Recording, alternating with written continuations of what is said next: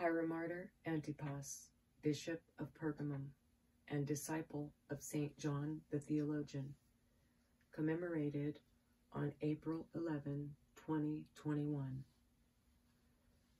The Heiromartyr Antipas, a disciple of the Holy Apostle John the Theologian, September 26, was Bishop of the Church of Pergamum during the reign of the Emperor Nero, 54 through 68. During these times, everyone who would not offer sacrifice to the idols lived under threat of either exile or execution by order of the emperor. On the island of Patmos in the Aegean Sea, the Holy Apostle John the Theologian was imprisoned. He to whom the Lord revealed the future judgment of the world and the Holy Church. Quote, "And to the angel of the church of Pergamum write, the words of him who has the sharp two-edged sword. I know where you live, where the throne of Satan is, and you cleave unto my name and have not renounced my faith, even in those days when Antipas was my faithful martyr, who was slain among you, where Satan dwells." Unquote. Revelations chapter 2, verse 12 and 13.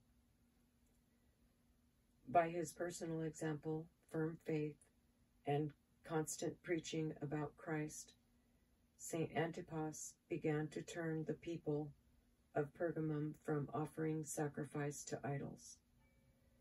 The pagan priests reproached the bishop for leading the people away from their ancestral gods, and they demanded that he stop preaching about Christ and offer sacrifice to the idols instead.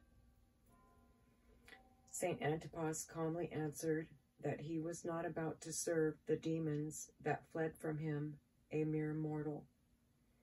He said he worshipped the Lord Almighty, and he would continue to worship the Creator of all, with his only begotten Son and the Holy Spirit. The pagan priests retorted that their gods existed from old, whereas Christ was not from old, but was crucified under Pontius Pilate as a criminal. The saint replied that the pagan gods were the work of human hands, and that everything said about them was filled with iniquities and vices. He steadfastly confessed his faith in the Son of God, incarnate of the Most Holy Virgin. The enraged pagan priests dragged the Heiromartyr Antipas to the temple of Artemis and threw him into a red-hot copper bowl, where usually they put the sacrifices to the idols. In the red-hot furnace, the martyr prayed loudly to God, imploring him to receive his soul and to strengthen the faith of the Christians. He went to the Lord peacefully, as if he were going to sleep. Circa 68. At night, Christians took the body of the Heiromartyr Antipas, which was untouched by the fire. They buried him at Pergamum. The tomb of the Heiromartyr became a font of miracles and of healings from various sicknesses. We pray to the Heiromartyr Antipas for relief from toothache and disease of the teeth.